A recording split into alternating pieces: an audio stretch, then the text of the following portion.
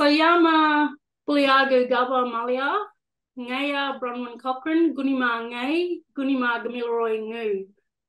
So what I just said there was hello and good morning, friends. My name is Bronwyn Cochrane. I belong to my motherland, the Gamilaroi motherland.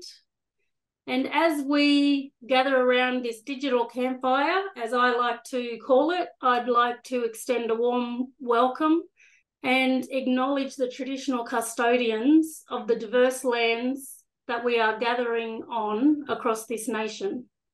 I'd like to pay my respects to the traditional custodians of the lands on which I am joining you from today, beautiful Gumbaynggirr, saltwater country.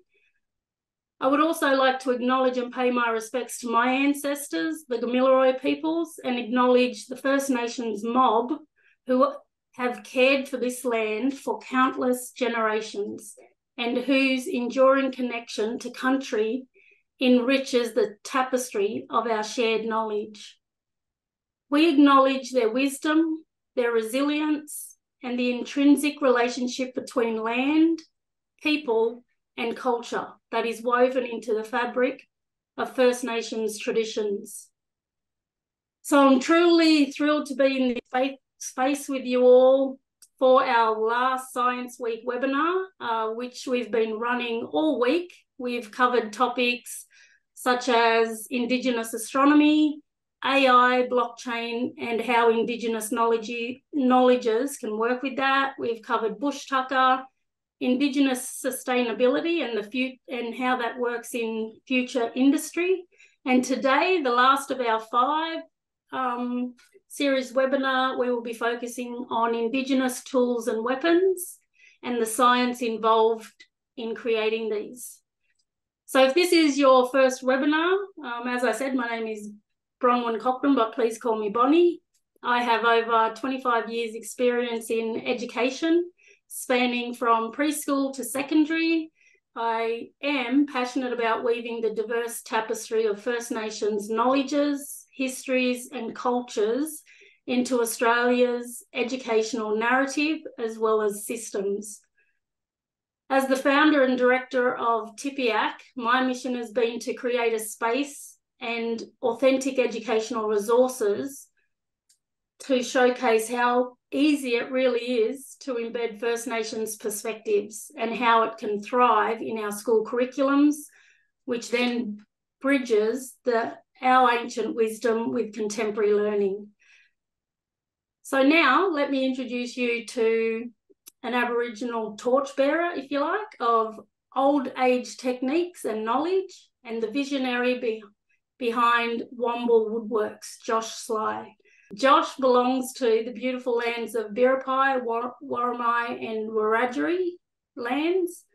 Josh's deep connection to his heritage propels his passion for cultural education. As the CEO and an artist and a cultural education officer, Josh's journeys through the integration of traditional knowledge and contemporary aspirations. So with 8 years of experience in education, he specialises in nurturing connections to culture through art, dance, language, traditional tool making. He has a profound relationship with country. So Josh's presence here today will illuminate the physics and chemistry that underlies the Indigenous tools and weapons crafted by our ancestors.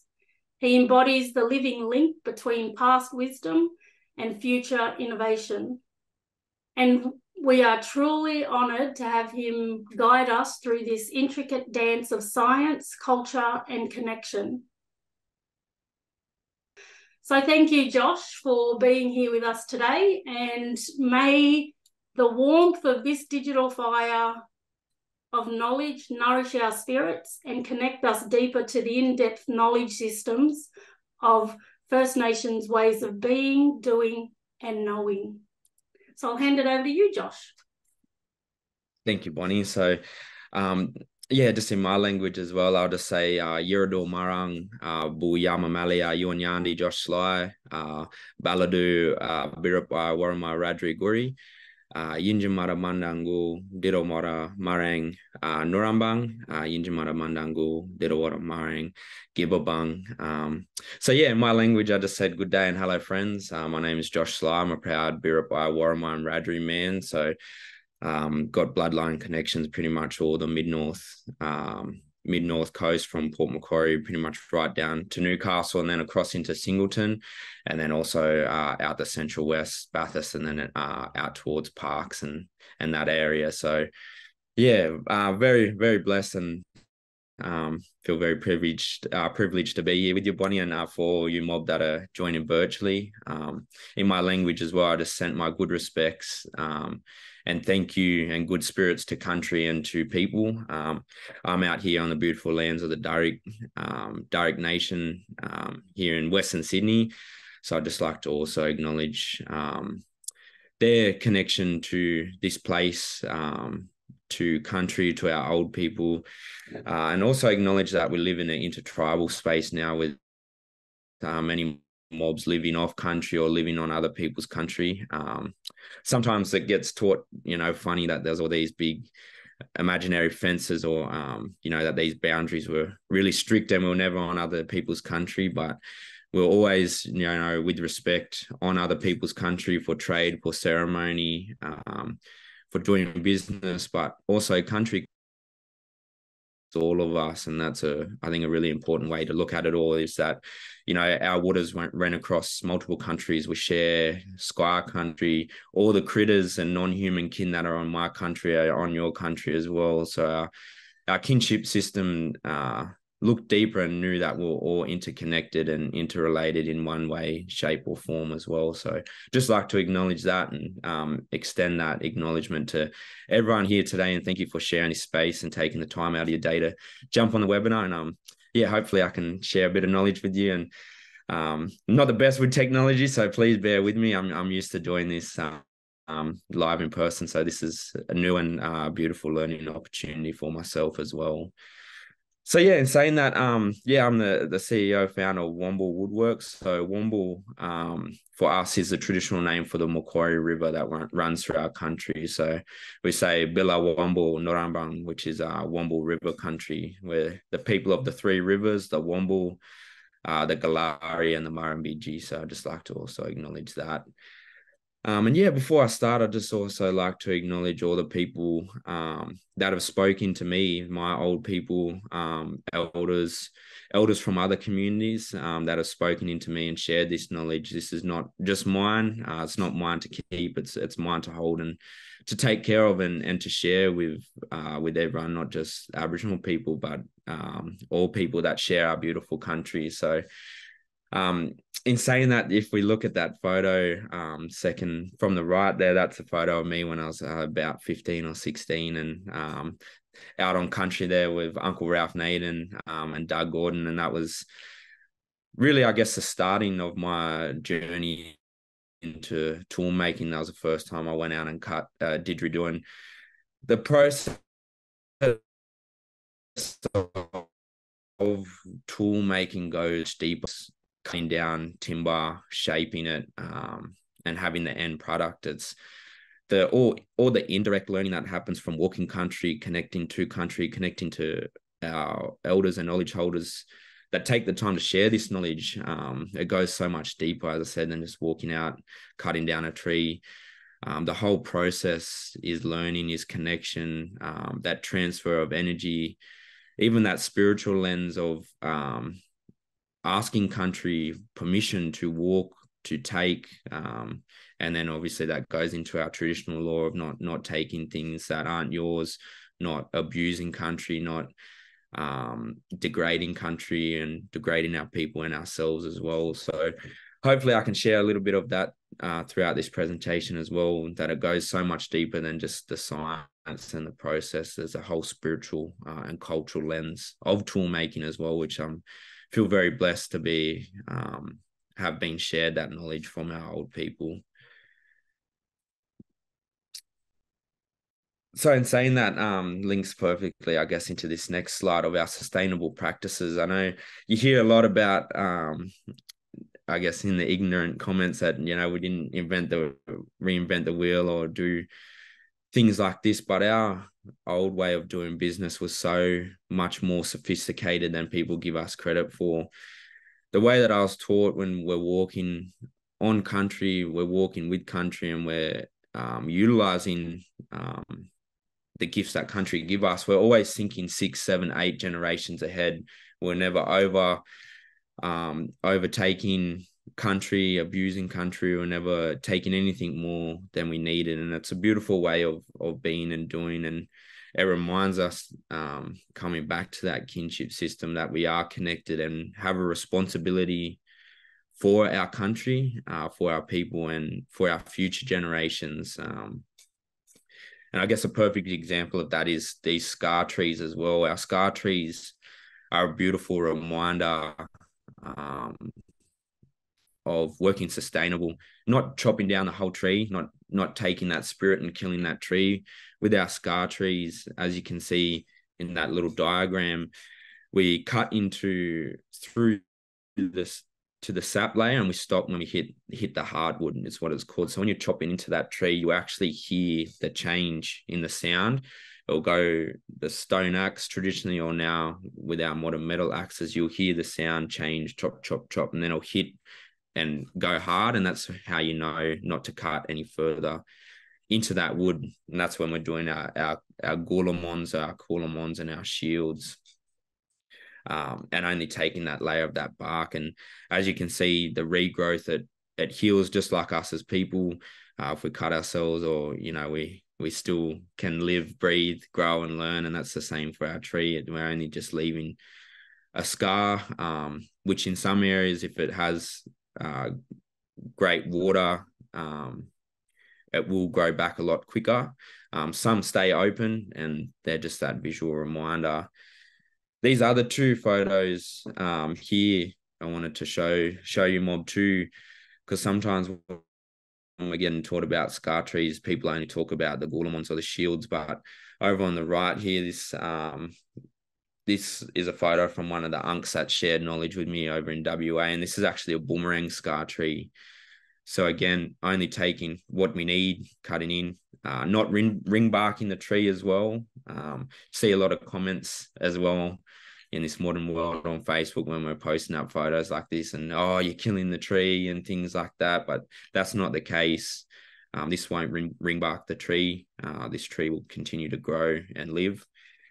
And then this tree here is actually a Woomera scar tree as well. So a little bit different on this one. We're actually chopping in deeper and actually getting into that beautiful hardwood. So our old people knew the difference between what woods were used for what type of tools, whether it be light and compact for our coolamons, which were carried long distances. We didn't want them to be heavy.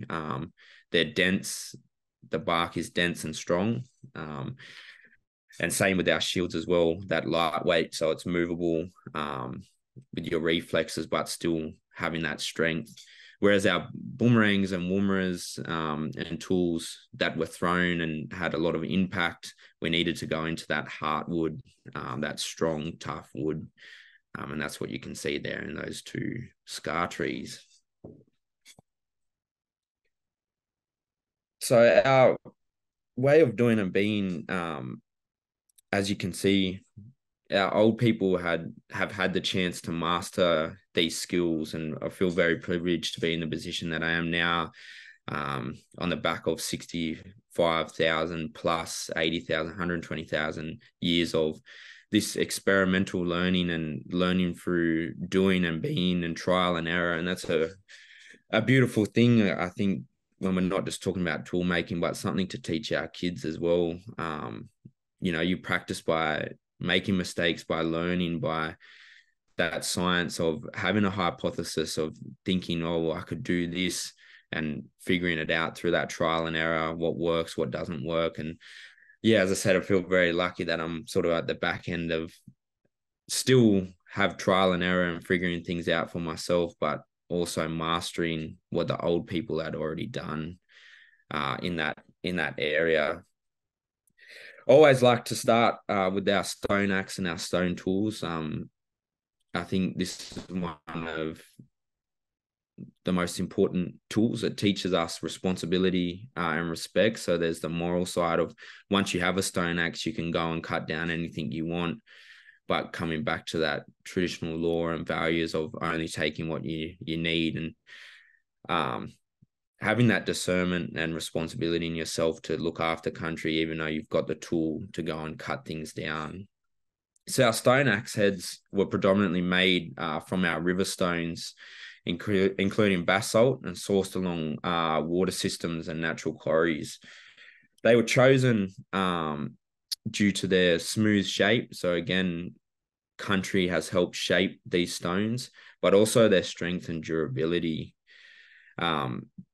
These stones, again, linking deeper to just the tool making, our stone axes were traded right across the country, many areas not having these links to those type of stones as well.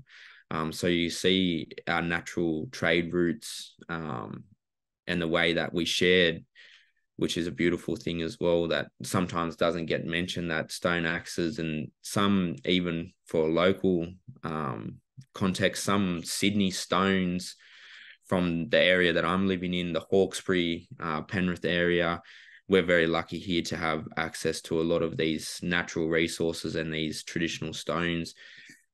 And when we look at these trade routes, some with modern day science, they show, and it's beautiful that science is now proving what we've been saying for over 200 years, that we were connected, we did trade, and we did have processes and procedures. And the stone axe is an example of that, in the fact that Sydney stones have been found all the way in Central Australia, it's amazing when you look at how far in kilometers and how many country groups, language groups that would have had to pass through to get to parts of Central Australia as well.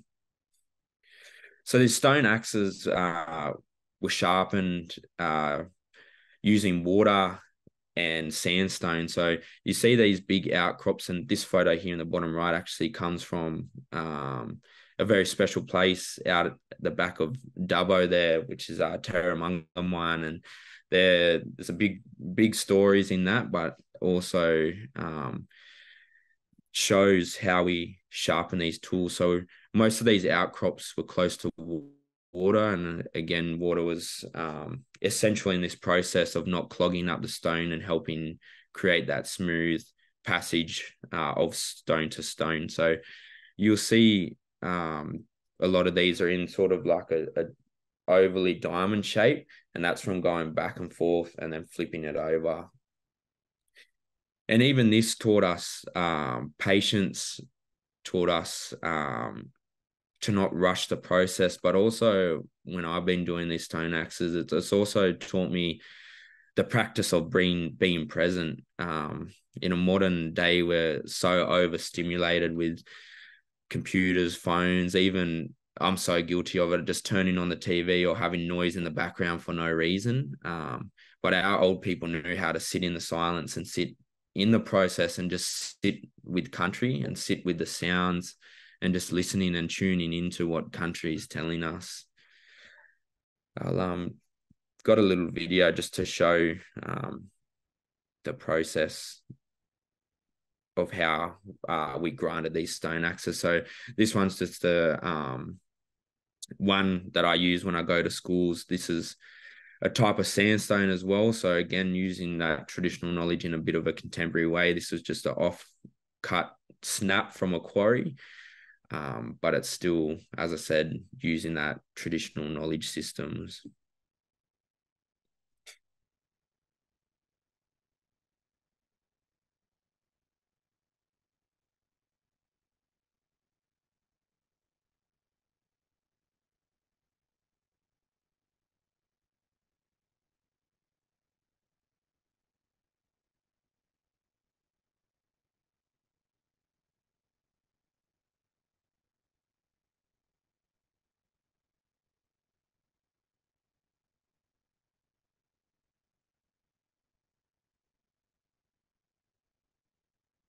So you can see there how it goes from start to finish. And even in the handle, of these stone axes actually has science in them. So you'll see a lot of nowadays, you'll see people, as we're trying to recreate those knowledge systems of the stone axe, which is important to note that in our more modern history, with the introduction of metal and different glass and modern day tools, our old people sat down the stone axe over 100 years ago, again, working smarter, not harder, with the introduction, as I said, of metal, but still applying that traditional knowledge. So as tool makers are recreating and bringing back that knowledge, it's important that we do it correctly. So if you look at this photo of this stone axe, you can see the handle looks a little bit different to what you might have seen. So what I was shown from my uncle was we actually use the grass tree stems. We would wet them and then use the hammer rock or the stone axe to soften up the fibers on this point, and then would actually fold it over the stone axe, use our resin and our traditional rope, the sinew or stringy bark, to tie it up. And the reason we did this and didn't use a hardwood handle, again, is coming back to that science and that ingenuity. With this handle, it actually allows for movement within a stone axe. So sort of similar, I guess, to cracking a whip.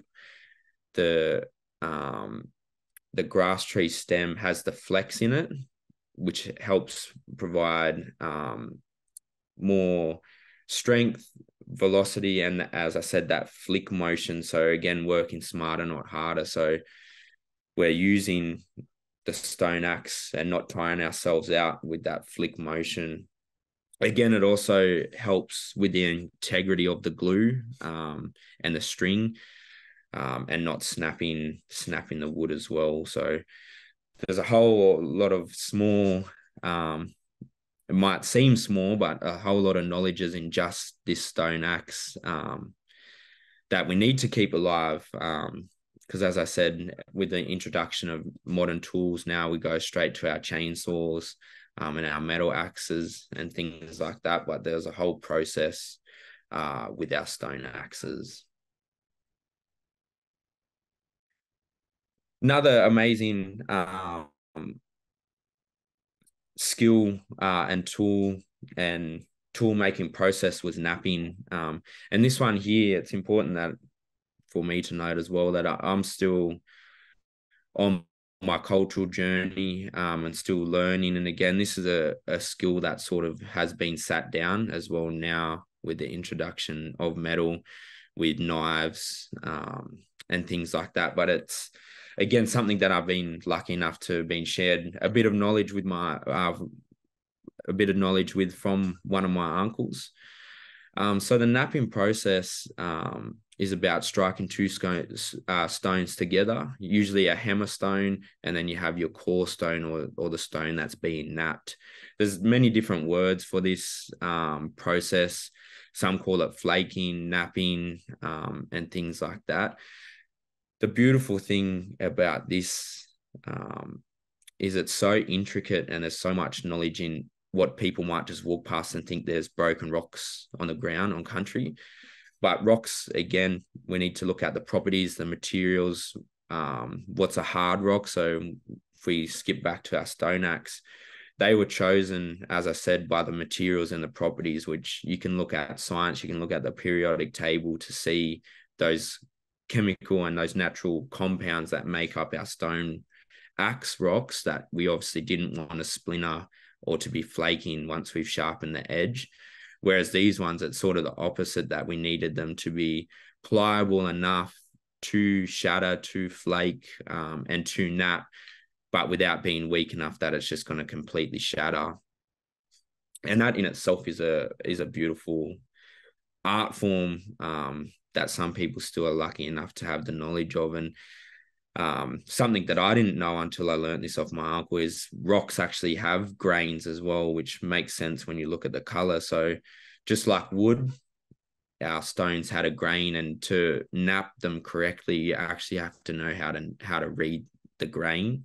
So it's not just about breaking the rock and just guessing. There's an art to it where you're watching the grain, you're looking at what way the rock has been formed, and then I guess going from, I guess, deconstructing that, so working backwards of looking where to flake and where to nap and where to shatter the rock. And again, you can look at the periodic table and the science goes so deep on what stones we use for our napping.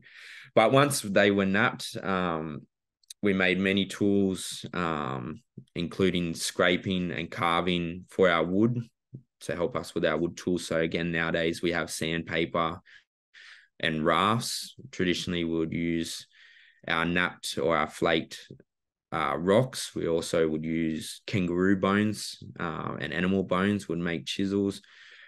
They were also used for knives, for cutting meat, skinning animals. They were a skinning tool. And my uncle was telling me there's actually a research paper out on our napping knives, and some of them are sharper than these new serrated metals and glass. Unfortunately, the only downside when we're looking at, I guess, contemporary versus traditional, some of these rocks didn't hold their sharpness. So as you can see in this bottom photo, when we're napping, we'd have to collect and try and keep as many pieces. If they were continually used, they were compromised and they did snap and they did lose their edge. Whereas nowadays with metals, we can just keep sharpening them and they hold their edge. So there's a little bit of that difference. But again, if we come back to our traditional knowledge, to get these metals and different things, now we have to mine. So we're actually destroying and killing and breaking traditional law of not killing and hurting country and not overusing and leaving a negative impact on our country. So it's that give and take that, yeah, it didn't hold its sharpness as well as these modern day, but it didn't have any impact on the environment. These are all biodegradable. When you look at our boomerangs, our stone axe handles, even the stones, it all comes from country and can go back to country without having any waste, which is a really important thing to note as well.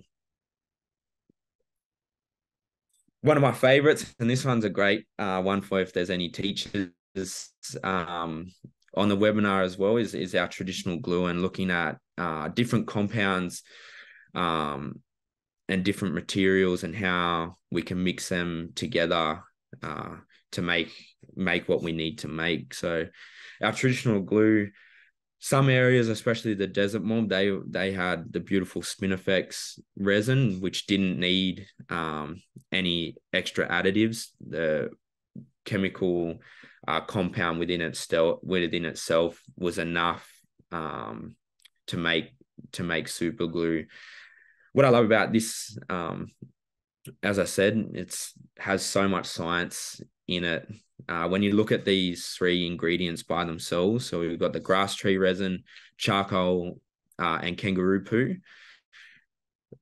They, on their own, are, I guess, not as strong when you look again into the science, and people have done the comparisons. Grass tree resin on its own can be used as a glue.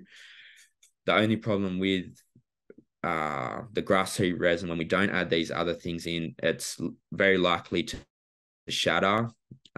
It's not as strong, and as I said, it can crack. But when we add the three together, add in the charcoal and the kangaroo poo, and the kangaroo poo is actually one of the most important elements due to the way that kangaroos only eat vegetation and the way that their body breaks it down. And then when it's in the form of kangaroo poo, it works as a binder. So it binds the other two and creates that really strong bond. So as I said, the process involves the collection of the three materials. I might play this video while I talk. So the collection of the three materials, then what we do, we crush them down into sort of like a powder. So we crush them all down, as you can see in the video, again, utilizing country We have our hammer rock there, our grinding rock to crush it all down. Once it's all crushed down into a powder, we mix them all together. And again, this is a great one for teachers talking about ratios as well. And this is just amazes me that our old people knew all of this without using measuring cups or scales and different things that we have lucky enough to have nowadays, that it was all just, again, from that trial and error and figuring out on the go. So the ratio is really important as well. If you have not enough or too much of each, when we heat them up, it won't turn into a proper paste, and then it also won't harden. So again, if we're talking about that science, we're going from 3 separate solids into one, turning it into a powder, then using heat manipulation to turn it into a liquid paste, and then letting it dry.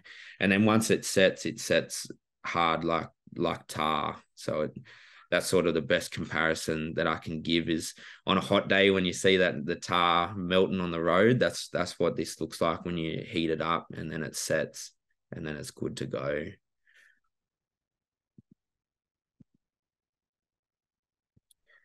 This is one of my favorites, and one that I love teaching about. So the Woomera or Woomara, they both actually come from my language, Wiradjuri language. So the Woomera is a spear thrower. I love this one.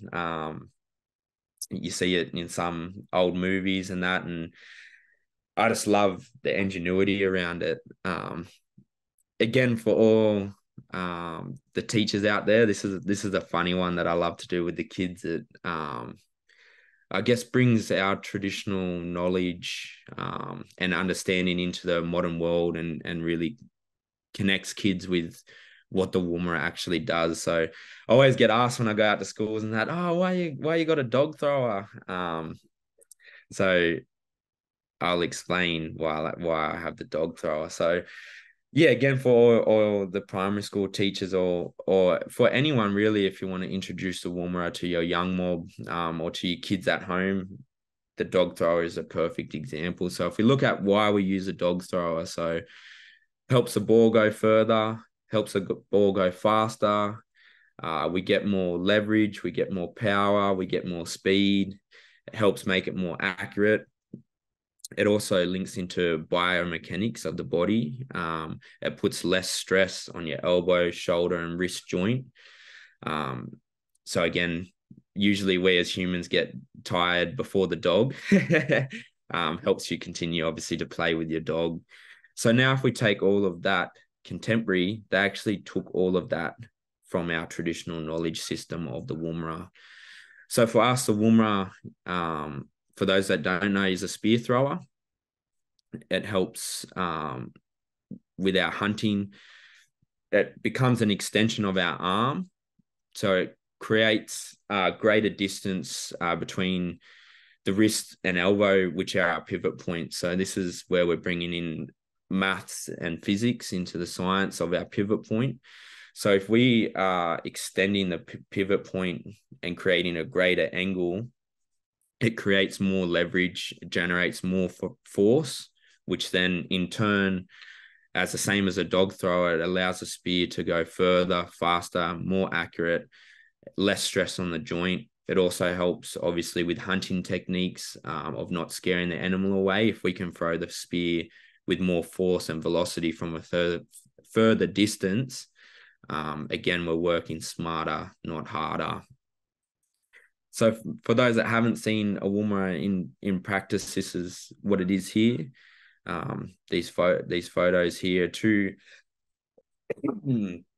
different styles of the Woomera. So again, it's important when we're talking about all of this, it's the cultural context of country. Not everywhere in Australia used Woomeras. Some just use spears. Some used other ways of hunting, doing and being, whether that's manipulation through fire and through smoke to scare animals into clearings.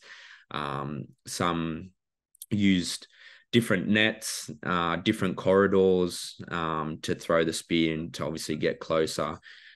But then for my mob and a lot of the mobs I know, we also had the woomera here as well.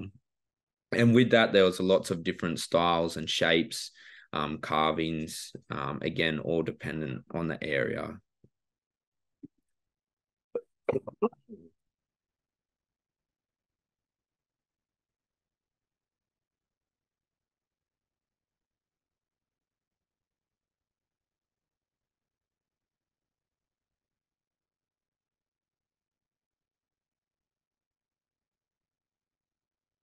So as you can see in that video, I didn't want to throw it too far because there's actually houses down the back, and I was a bit worried that people see these spears going through the air, and yeah, I just didn't know what they would be thinking. But I'll play the video one more time, but you can see how far the spear went with minimal I guess body exertion as well. So again, coming back to that biomechanics, I wasted no energy, no stress on my joints, on my muscles. Literally took the tiniest step and just threw the spear. So again, coming back to those angles with my front hand and my back hand of pinching the spear, we want to let go at 90 degrees. So the spear thrower, the spear as it comes up, that's the optimal point of transferring that force and velocity through my arm, through the woomera, and then through the spear. So again, you can see how this uses the physics and also the mathematics. As it comes up, that's a perfect point to launch the spear. And again, I wasted no energy. So just imagine if I did put all my power and force into it, how far that would go, and how easy, not easy, but again, how that transfers into working smarter, not harder, when we're hunting our big animals such as the kangaroos and emus, which that's what the spear was used for.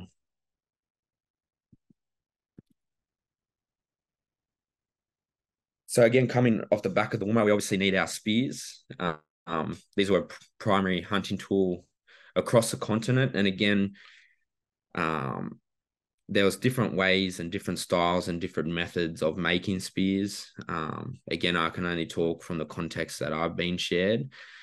The spear shafts were typically made out of very pliable wood, allowing it to be straightened, allowing it also to have that aerodynamics as well through the air.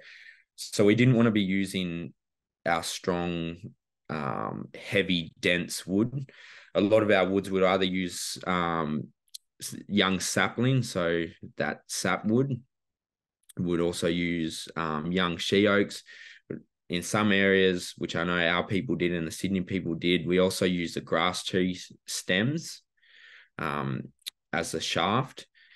And when we're talking about these softer woods, it's important to note that we added a hardwood tip again. So having that understanding of that balance between aerodynamics, but also weight distribution as well. Or if the spear is too light, obviously it's just going to fly up and not go as far.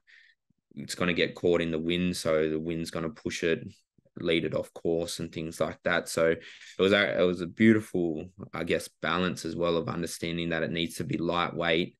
It also needs to be strong enough, and that's where the pliable wood comes into it. And you can see there in that photo that I'm manipulating the wood with the fire, so making sure it's straight, which again helps with accuracy and aerodynamics, but also with the pliable wood, when it's hitting the animal and things like that as well, there's the whole science of not just snapping and breaking, which is really important, because we didn't want to be wasting time, obviously, having to remake spears every time we're going hunting. Or if you miss and you snap your spear, well, then you're not eating today or tomorrow.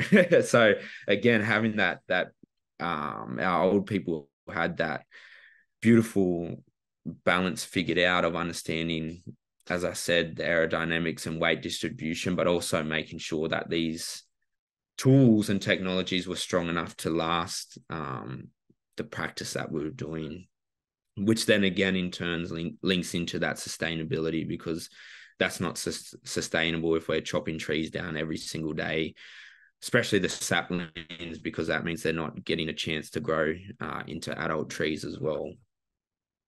So you'll see here in this video, this one here is a southern brush kurrajong. So again, having the understanding of the different trees that we use, and this is one that I was shown by the South Coast mob. So these spear shafts come from down Yuin country as well. So again, while I'm talking and yarning about all of this, it's so important that we acknowledge all the different country groups and acknowledge, I guess, how blessed I am to be shared knowledge from across many country groups and their way of doing business and their way of knowing and their connection to country, and where trees grow on certain countries, they don't on other, which then again, that links into our trade routes of sharing resources, but also in that modern day context of, I guess, recreating different trade routes and knowledge systems now that we have the ability to travel with cars and different things like that as well. So that beautiful mixture of traditional but also contemporary ways of being and doing as well.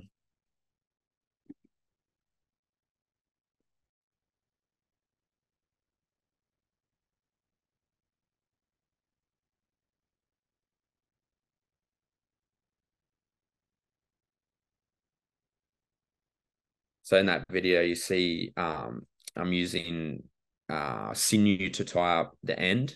Again, what I love about these spear shafts as well is that they actually float as well. So these ones were perfect, not just for on-land hunting, but these were utilized for spear fishing as well. When they hit that fish, they actually float on the water, which again, hunting technique that the fish won't swim down, keep swimming down and pull out of the spear shaft, and will actually bring them up to the surface. And again, working smarter, not harder, easier to go and grab, not having to dive down for your spear shaft as well.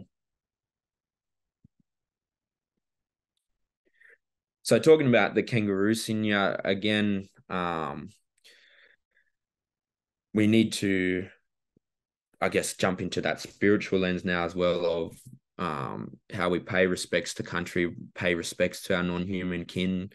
As I said before, all these critters and animals sit in the kinship system. So that means that we need to recognize that important seesaw of protection and obviously use. And that's where our totem systems come into it as well. And what I was taught is we pay respects to these animals by using everything that we can, not wasting anything. So when we're hunting kangaroo, obviously the skin and the fur would skin the animal, and that was used for clothing and blankets. The meat was obviously cooked and shared, and even that is a knowledge system in itself of who gets to eat what meat as well. And that's really important, coming back to that respect ways of elders, knowledge holders, kids, what meat you could eat. Right down to the bones, as I said before, the bones were used for sewing needles, would sharpen the bones for sewing needles, for jewelry. Yes, we had jewelry. Also for chisels. So multiple use of the bones. And then, of course, the sinew. And I was just reading, Bonnie and I were yarning about it last night. I was just reading the other day about the biomechanics of the body and the strength of our ligaments and tendons in our knees. And they were doing research per 20 millimeter. When you look at our ACL joints, is actually stronger than some modern day steel. And then my mind went straight to, well, kangaroos are way stronger than us. Look at such a solid animal. So imagine the strength of the sinew, of the ligaments of the kangaroo, especially in their legs and their tails. And that's where we got our sinew. So again, there's science in all of that, even the way that we made the string pliable. So what I was taught and what our old people did, we actually put the sinew in our mouth. So nowadays, we've got fridges and freezers, so we don't waste it when we go out hunting. If we're not going to use the sinew straight away, we can actually freeze it in the water, defrost it, make it wet, and then use it. Traditionally, obviously, would be trying to use it straight away, not letting it dry out and crack. But what we do is, as I said, we put the sinew in our mouth, makes it more pliable. It again, I'm sure there's science in that, adding our saliva changes the makeup of the sinew. And then when it dries, this is my favorite part, when the sinew dries, it actually compresses and shortens. So it's forever getting tighter on whatever you're binding up. So again, that exchange of the sun, of the elements drying it out, is a chemical reaction that's causing the string to compress like a spring, and tighten up whatever we're tying up. So if we come back to our glue, they're a perfect mixture of the glue, as you can see on the left here, using that traditional glue, and also the sinew as well. So I was always taught to put the sinew first, compresses, glue over the top of that to protect it, and then you can do another layer to tighten and compress it all up on the end as well.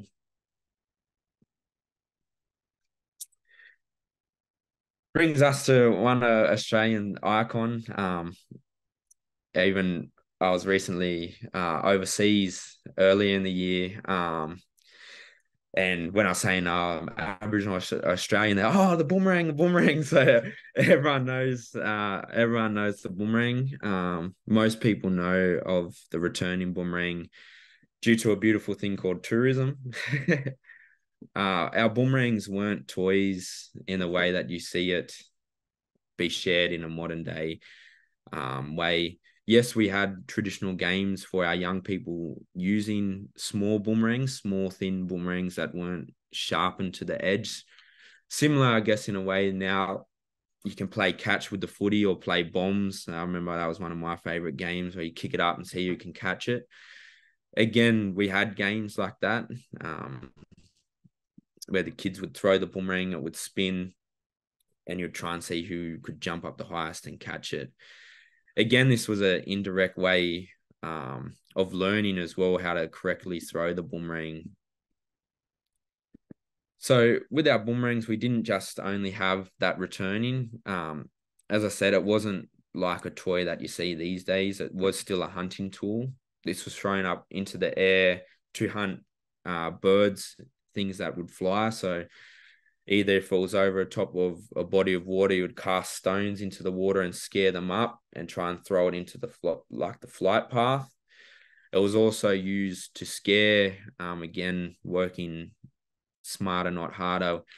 We'd set up nets, especially low-lying birds or low-lying trees, and the sound of the boomerang as it spins actually scares the birds, and as they go to fly up, we could trap them in the net. We had our hunting boomerangs and our musical or ceremonial boomerangs as well. So we had many different types of boomerangs, different shapes. I think it's really important to note, and I wanted to share this with you all.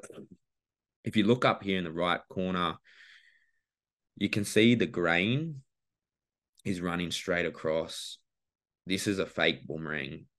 So our old people knew, and anyone that does woodwork knows, that you have to work with the grain, and you don't want to compromise the integrity or the strength of whatever tool you're making by making things cross grain or anything like that. So you can see that this one's just been cut out of a big sheet. So that's it. I just wanted to share that with you, Mob, as well. If anyone's purchasing boomerangs or resource kits, or if you're in school or even just for your house, this one will snap 9 times out of 10 when it hits the ground, due to the grain not running with the timber.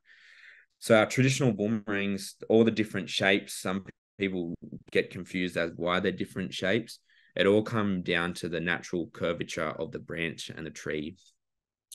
So we cut our boomerangs out of the branches, but we also cut them out of the root systems as well. And when you see these ones that are made by Aboriginal people by a craft, and that was so we didn't again compromise the strength or the integrity, which our old people had figured out. Again, coming back to the types of wood and the strength, these ones here were probably more used for ceremonial or for music. The yellow is a sapwood. If you're continually throwing these boomerangs, you didn't want to be using sapwood. So coming back again to that diagram of the tree, we wanted to get into the heartwood. Again, for that durability, for that strength. And again, not wasting boomerangs. If we're making them out of the sapwood, they're going to snap. And as we said with the spears, and we're not going to eat, and then we're wasting country as well. So even the science of knowing the tree, knowing what types of tree, knowing how far to cut in to the tree and use the correct resources. Then the other beautiful thing, there's so much physics and science in the actual use of the boomerang and how it flies, especially returning one, but also our hunting tools. So the way my uncle explained it, and a good way to remember it, and a funny way to remember it, it's like a dog chasing their tail, trying to catch their tail. So if you look at this diagram, as we throw these boomerangs, there's greater force on the top end. And then as it quarter turns, and then less on the bottom end. So it's that continual rotation, which again was important for our hunting ones. They were thrown, I guess, more at hip height and sort of more frisbee style, and that helped them spin. And if you actually throw them and hit the animal correctly, that front side will hit, and then due to that aerodynamic force, the backside will actually continue to spin and trip the animal over. So again, very, very smart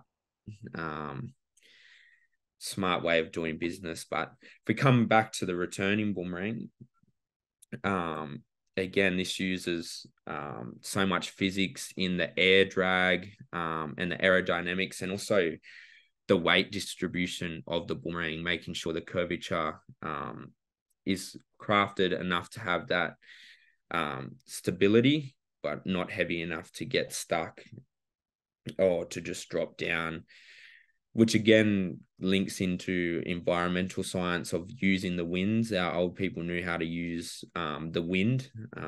Some people think that you can just go and just throw a boomerang and it'll always come back, but we actually had to check the wind direction, and you wanted to throw it into the wind. So as it spins around and comes back, the wind will actually pull it, and that air drag will bring it and make it nice and accurate and return to you as well. So no, we're running out of time, so I won't go too much more into that, but I guess that's a good starting platform, and you can go and do your own research.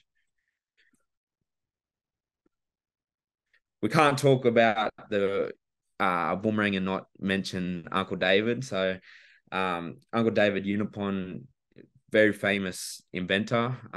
If anyone's seen a $50 note before, you would have seen this man. He was an early inventor, writer, poet, activist. His credentials could go on all day. One of the things that is in particular very famous for, which you can see on the $50 note, is a sheep shearer. He was the first person, one of the first people to invent that style of sheep shearer. One thing he's not as famous for, unless you do your research, unfortunately, is he was one of the first people using the boomerangs like this to figure out perpetual motion. So again, physics and science, could talk about this all day, but he figured out using that aerodynamics, that wind drag, and that perpetual motion. He drew one of the first concept designs for the helicopter and the helicopter propeller. unfortunately, due to the time period, he wasn't allowed to get that design patent. I think I said that right. And unfortunately, now a Frenchman gets all the credit for the helicopter because he took David's design and ideas, and he was the one that went and then took it and got it patent. And yeah, so now unfortunately, when you look up the history books, the French get the credit for the helicopter, but it was actually Uncle David here, again, using that traditional knowledge of the boomerangs, of that aerodynamics and also perpetual motion as well. So this one's a good one, again, for the primary school and high school to talk about history, our modern history, our traditional knowledge, but also the unjust and unfair treatment of our old people within Australia and within society as well.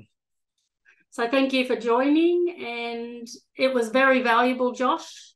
Thank you from the bottom of my heart, because, you know, the things that you've covered today, from, you know, especially how you started this whole learning process when you were 15, and then talking about the stone axe and the trading, and even linking the trading maps, and, you know, how that then goes into our song lines and knowledge of land, the you know, the sustainable practices on country, spears, woomeras, kangaroo sinew, boomerangs, like all of that knowledge is just so rich and diverse for each nation. So I'm just really so thankful for you to share your Saturday morning with us. So thank you so much, Josh. Thank you. Thanks again for having me, Bonnie. And yeah, it's been a pleasure getting to continue to work with you and the Tibiac team. And yeah, big shout out to everyone that's made this happen, and also everyone that participated. As I said at the start, like, feel very blessed to share this space with everyone, and yeah, feel very honored to be able to share this knowledge, I guess, at such a young age. It enriches my life. Everything, but from the time I wake up to the time I go to sleep, every decision and everything I do is for my culture and people. So I love it. It's my purpose and my why, and just, yeah, feel blessed to be able to share it. And it makes me happy that people are interested, and, you know, hopefully everyone here can take at least something back to your own community or your classroom or your kids or nieces, nephew, whoever it is. You know, it's all about them ripple effects and just having those yarns. And yeah, there's so many more resources and videos and different things out there if you want to, you know, continue the deep dive. And as was mentioned before, I'd really suggest looking at that first the first peoples, the tools and weapons, and the first technology, that series talks about Was that on ABC or? Yeah, I think you can watch it on ABC. iView or something? Yeah. But no, just look that up. They'll be able to find it on. Yeah, it should come. Google it. Alrighty, everyone. Thank you very much for joining us on this Saturday morning. Enjoy the rest of your weekend, and yeah, thank you. We will see you again soon in our next series of webinars. Yellow. Thank you.